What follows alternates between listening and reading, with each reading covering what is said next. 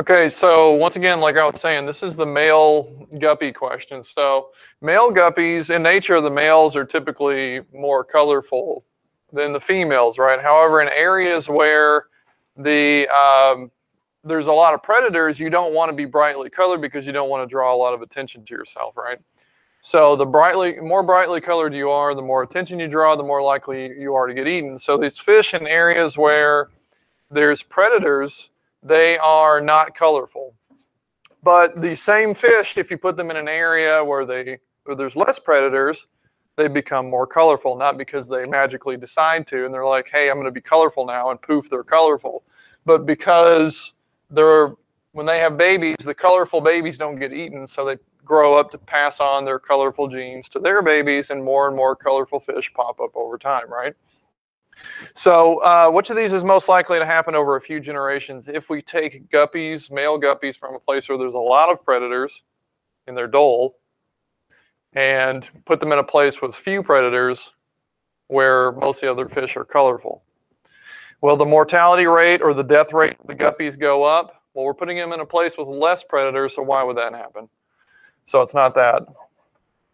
Would the offspring stop competing for resources? Well, no, there'll still be competition. Just because there's no predators doesn't mean there's not any competition, okay? There will be an increase in the mutations in the offspring. We can't possibly know that. So it must be D. There will be an increase in the number of colorful guppies. And doesn't that make sense? Right? Over time, because the colorful babies will now be allowed to live longer and pass on their colorful genes.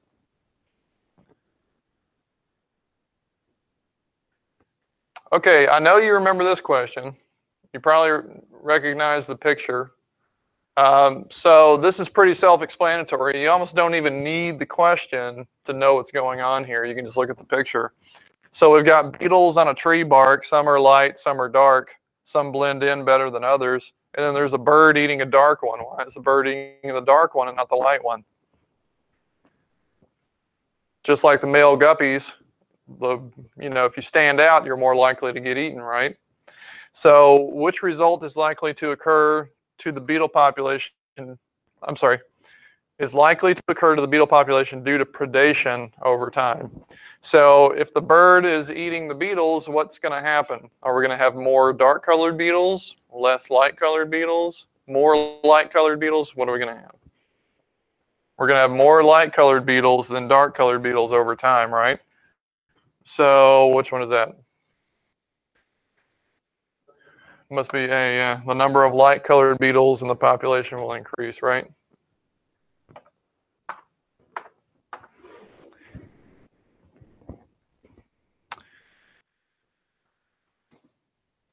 Okay, which statement does not accurately describe natural selection? Okay, so what does not describe natural selection? Remember, natural selection is when nature selects who lives and who dies. It doesn't mean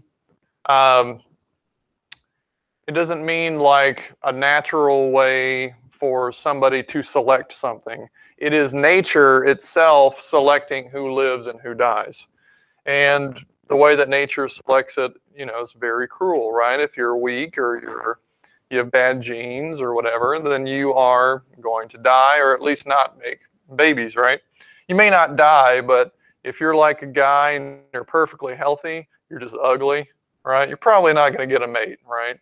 So, bad gene, that would be like a form of bad genes. Not necessarily in people, but more like in birds if you're not brightly colored enough, even though you're perfectly healthy. You may live a long, full life, but just never have kids. Individual organisms' fur turns white during the winter to camouflage them in the snow. Does that sound like natural selection? Well, no, let's keep reading. The genetic composition of a population changes from one generation to the next. That sounds like things that are doing well pass on more genes than things that are not doing well, right? So that sounds kind of like natural selection. More advantageous traits become more common in populations. Well, as a result of the more fit things growing older and having more kids, that would happen. So that sounds like natural selection. Beneficial and useful traits are inherited generation after generation. That's true too. That's all three of these are basically saying the same thing. So it must be A, the thing that does not describe natural selection.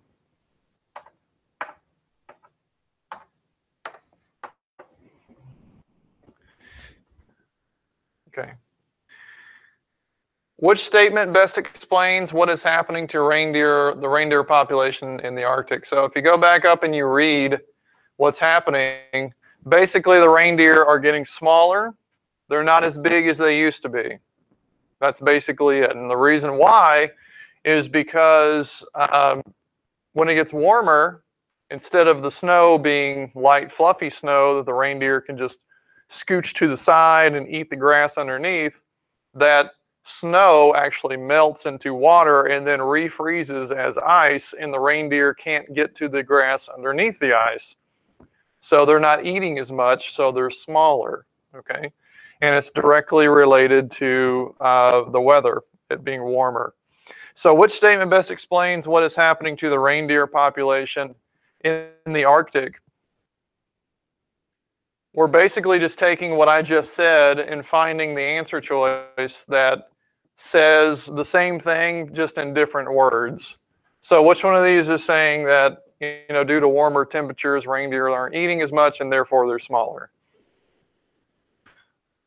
Okay, well, C says that the winters are getting colder. Remember, they're actually getting warmer.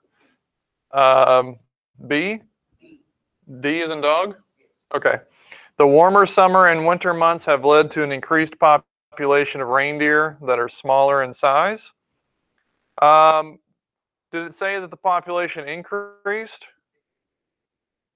They mate more? Okay, maybe. Okay.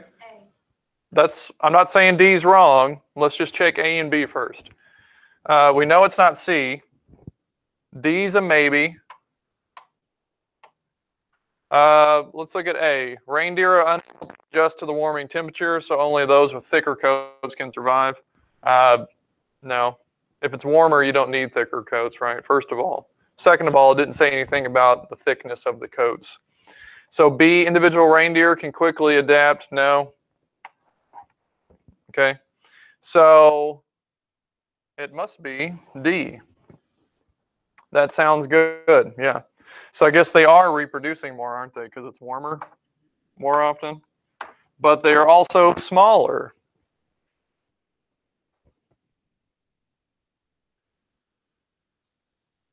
Not that that's a bad thing necessarily.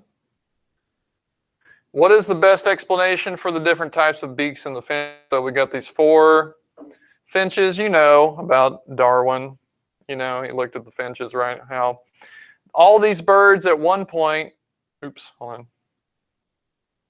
all these birds at one point used to look the same. Over time, each bird settled a different island. There's different food sources on each island.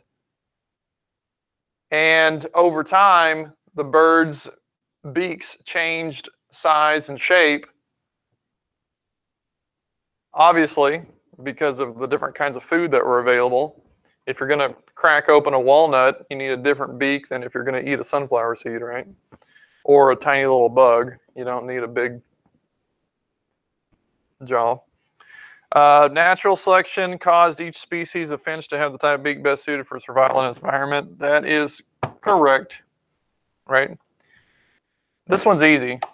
It didn't say anything about explorers. Now, even if explorers had brought finches to the islands, if the question didn't say that, you don't pick it. Remember I told you to stick with the pick, stick with what they give you in the picture? Well, also stick with the words too, the description. They didn't say anything about that, so just rule that out automatically. The finches are capable of adjusting their beak type. No, finches can't just change their beak type at will, okay? The type of beak on each individual finch depends on what mutations they received during reproduction. Nope. So obviously, yeah, D. Well, we already knew that. I'm just telling you why A, B, and C were wrong.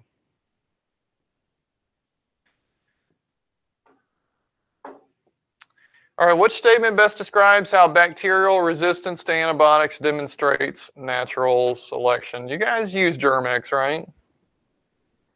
Yeah, you probably think, oh, I'm using Germ-X. I'm helping. I'm being healthy. This is what I'm supposed to do. I'm protecting other people from getting sick from my germs. I'm not spreading my germs. I'm also not getting other people's germs on me. Well, here's the problem, though. What you don't realize when you're using Germ-X, and this is why I don't use it personally. Also, antibacterial soap. Like anytime you have a soap or cleaning agent that kills bacteria, you're actually speeding up the creation of super bacteria. Let me explain. So on your hands, you have billions of bacteria all over your hands, right? When you use Germ-X or antibacterial soap, you're killing germs, sure. You know how it always says kills 99.9% of germs? You guys know how it says that? It never says it kills 100%, right? Why? Because you can't possibly kill 100% of billions of bacteria on your hands. That 0.1% left over that doesn't die because it has an immunity or a tolerance to the Germ-X or the soap. So that 0.1% left over is like a super, and then when they reproduce, all of their copies that they make of themselves are all resistant to the Germ-X and the soap. So now next time you get that stuff on you, you use Germ-X, it doesn't do anything. And you keep doing that, fast forward into the future, Germ-X doesn't work anymore. All right. So this is what they're saying is happening in this question. Bacteria are developing a resistance to antibiotics. You guys get antibiotics a lot. You get a cold, you get a cough, you go to the doctor. What do they give you? Antibiotics almost every single time, right? Amoxicillin, penicillin, ampicillin, something that ends in cillin, right? So all those things, the bacteria that it doesn't kill develop a tolerance or a resistance to it.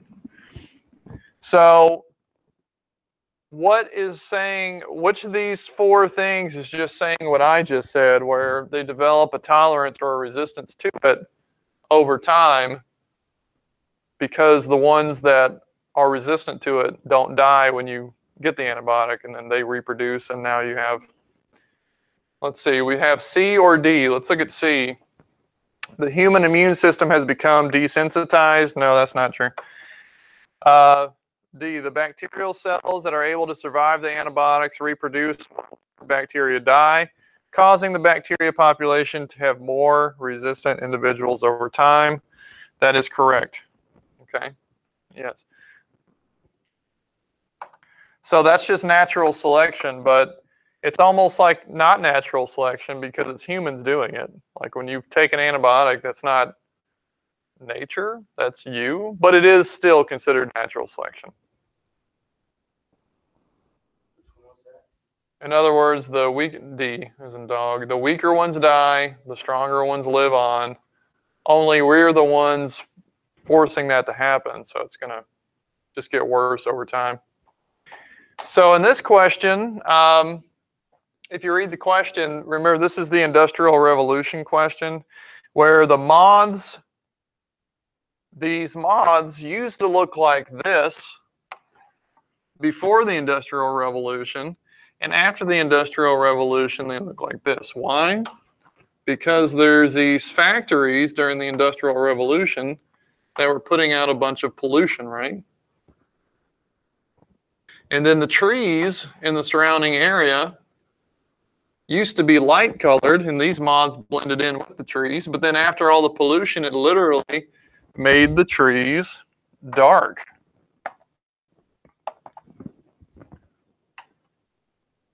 because the bark was literally stained with all the ash and coal and pollution, right? So the moths used to blend in when the trees were lighter colored, but after all the pollution stained the trees dark, moths with this dark color blended in more. And of course, the better you blend in, the less you get eaten, right? So naturally, their numbers went down and these guys' numbers went up. So this form of natural selection, what kind of natural selection is this? Is it stabilizing? Remember, we have light, we have dark, and then we have medium. Correct. So if dark is being favored over light, then that means that it's going to look like this, right? We're favoring one over the other. That is directional. Directional selection, right? If it were stabilizing, then stabilizing would be no dark, no light, but medium is good. If it were, oops.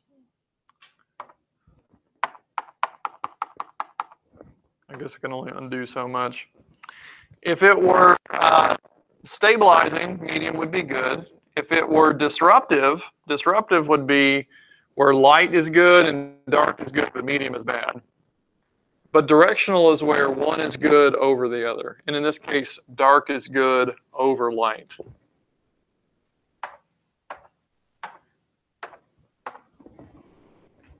So that's why that's directional. Okay. Fossil records indicate that the size of European black bears has increased between ice ages. It increased between ice ages. What would the graph look like for bears for natural selection? So what would the graph look like for the bears? Now the solid line right here, that's before, and then the dashed line is after. So we have size here. So of course it goes left to right. So we have small on this end, we have big on this end, right? So if they're larger after and the dashed line is after, then we want the after line should be further toward the big end, right? Well, the big end is on the right-hand side. So which one of these has a dashed line that's further toward the big end on the right?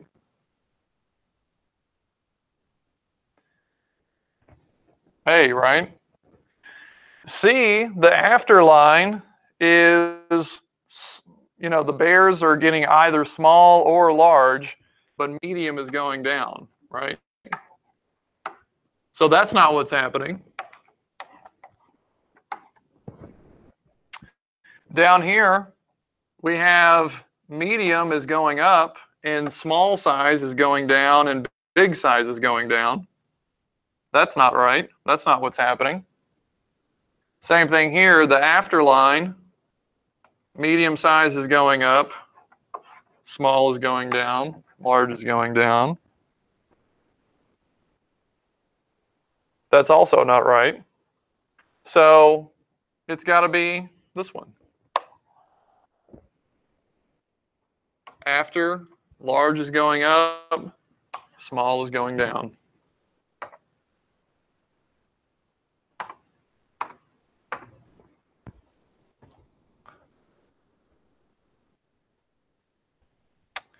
Okay, what is the best explanation for this phenomenon? Well, we got to go back and read about the rock pocket mouse. Most of these mice have a light brown fur that allows them to blend in with the desert rocks where they live. However, there is an area with black rock left over from old volcanic eruptions. So if the rock in this one area is black, what color do you think the mice that live there on that black rock are going to be?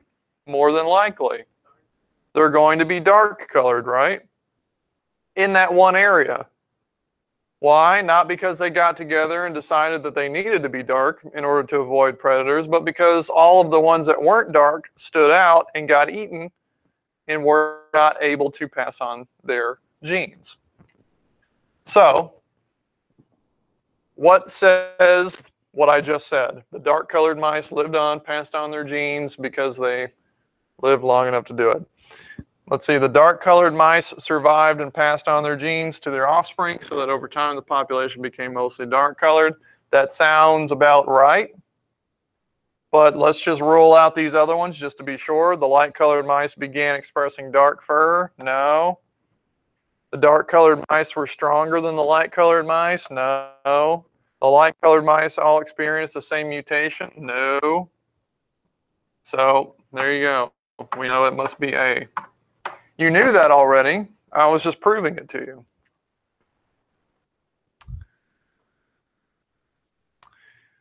All right. You guys remember the question about deer and why we have deer season in late November? Deer season meaning hunting season. You're not allowed to hunt deer until the end of November. Why? Because that's when their breeding season ends, is late November. Okay? But why do deer only breed during this short time? You'd think that if deer wanted to be successful, they would have as many babies as possible year-round. However, they don't, because it takes a lot of time and effort to have a baby. If you're going to have a baby, you want to make sure it lives. Okay? Because they only have 1 or 2 babies at a time. And it's a lot of investment raising a baby if you're a deer. So if they're going to have a baby, they want to maximize its chances of living. If you want to maximize the baby's chance of living, it needs to be born during this time here, May, June, July. Why? Because there's more food available, right? So the deer breed during this time so that by the time the mom goes through pregnancy and has the baby is born during this time. When? What's important about being born in May, June, and July versus being born in the dead of winter?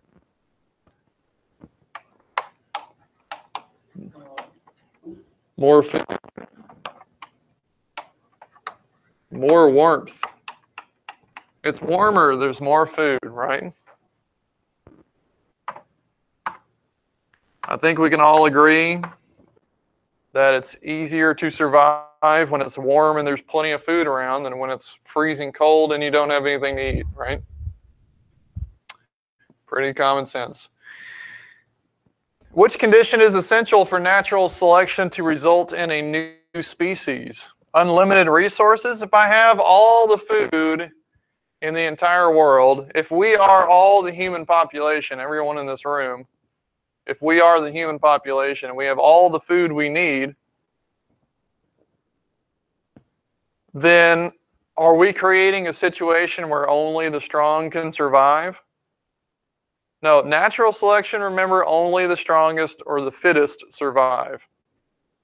So natural selection needs a scenario where only the strongest or fittest can survive. Unlimited resources, unlimited food, water, space to live, all that does not create an environment where only the strongest ones can survive. You need an environment where there's just enough to support a few of you, but not all of you. So there's about 8 of us in this room, right?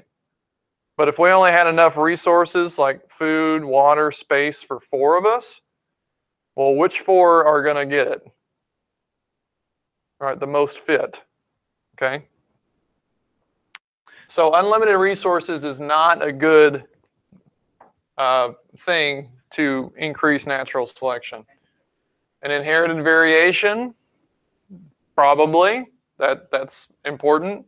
A static environment, meaning one that does not change, no. If you have a stable environment, that doesn't really create a competitive atmosphere. A long lifespan, again, no, that doesn't really create a competitive atmosphere if we all live long, happy lives, right?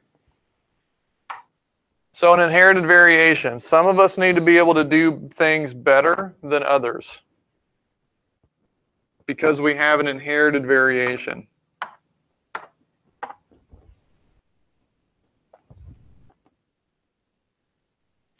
The ability of an organism to compete successfully for environmental resources, survive predation, resist disease, and live to adulthood affects the organism's what? Correct. Yeah, well, it doesn't increase its genetic, it has nothing to do with genetics. So you can't, by doing these things, by competing for resources successfully, by surviving predation, by resisting disease, none of those things change your genetics. Your genetics are what they are. Being good in life doesn't make your genetics better. Having better genetics can make you better in life. Okay? If you have better genetics, you will survive better in life and therefore have more reproductive success, not the other way around.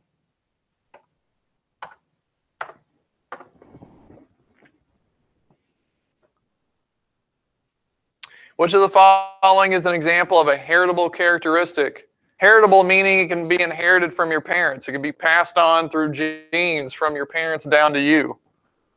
Possessed by an animal that will improve its reproductive potential and survivability. So in other words, which of these is something you can inherit from your mom and dad that makes you better at living? Yep, it's not A, because that's not something you inherit from your parents. It's not C, because use of tools learned through experience. That's the key word there. You don't inherit experience, right? So we know it's not C. Male dominance in a pack of wolves, that's, again, not something you can inherit. But you can inherit color and shape from your parents, because that's genetics.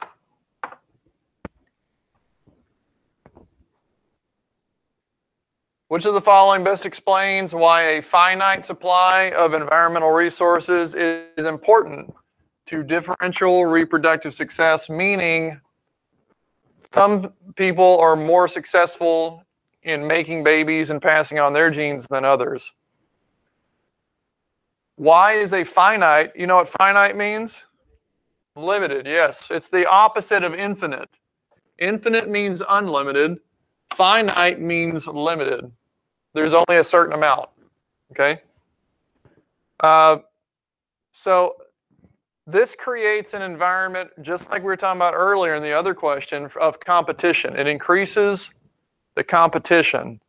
More competition means only the stronger ones or the most fit ones can survive, right? So if everyone had everything they needed and all the resources they needed, there'd be no competition, and therefore even the weak ones could survive, and that's not natural selection. Weak ones growing up to pass on their genes. That's not how natural selection works. So we need a limited supply of stuff so only so many people can get it, which increases competition, which increases natural selection. So some members of a population survive competition but never reproduce. I mean, that's true, but that has nothing to do with a finite supply. Natural selection does not occur when the environment limits the supply of resources. That's not true. Limited resources create selection pressures for survival in the population. That is true, right? Okay, we need a limited amount of resources so that we can increase the competition for those resources.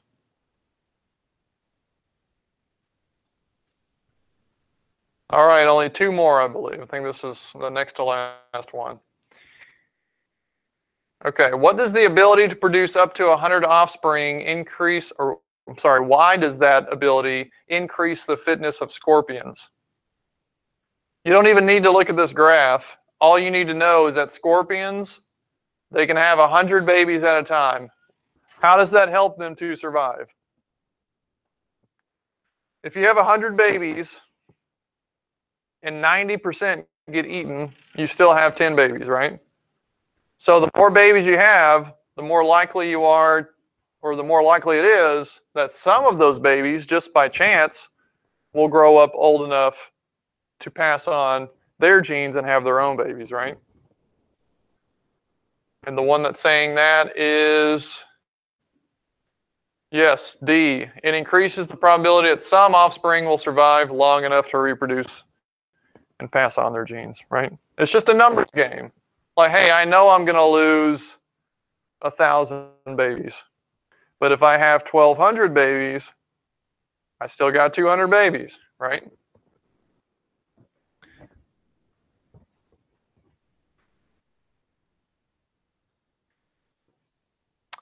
Okay, is this the last one? This is the last one, good.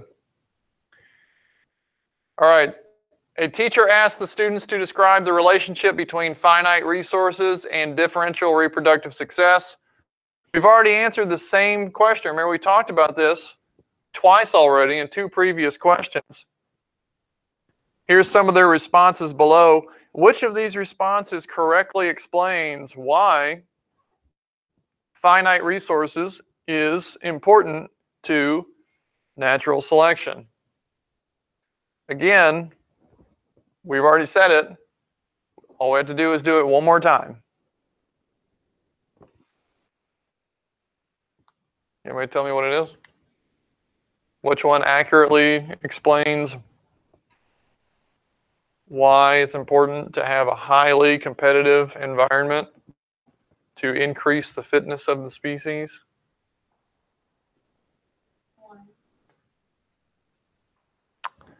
One, organisms with, are you just guessing? Yes. Okay, let's look at 3. The population will immediately adapt to needing different resources so they can survive to reproduce and pass on their genes. No, that's not really how it works. They don't get together and say, okay guys, we're running low on this stuff. We need to figure something out quick. That's not what they do, right? It's like they can either hack it or they can't. The entire population will die out since none of them will be able to successfully. Will the entire population die out in a competitive environment? Well, probably not. Only the weakest ones that can't compete for resources will die out, not the entire species. They will mate with different species. Okay, first of all, you already know that's wrong. You can't mate with a different species, right? I mean, you can try. But a baby will not come as a result of it, right? So it's got to be 1, which is correct, but you guessed, so it doesn't count. Organisms with favorable adaptations will be better able to obtain these finite resources and therefore live longer and pass on their genes. All right, we are done. That was the last time you'll ever have to hear me talk for this year.